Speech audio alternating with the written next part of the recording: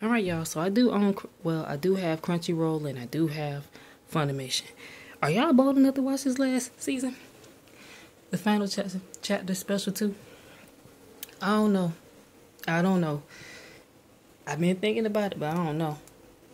Yeah, of course, no dub quite yet, but y'all know they don't need a dub.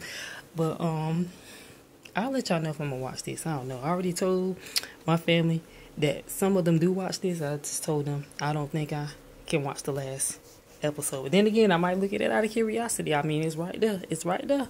But anyways, y'all, I'll catch y'all later. You know what? Let me go and press play. Let me see what's going on. I might watch this later on tonight. I don't know, y'all. I'm just indecisive. I don't know if I'm going to pause. I don't know if I'm going to stop.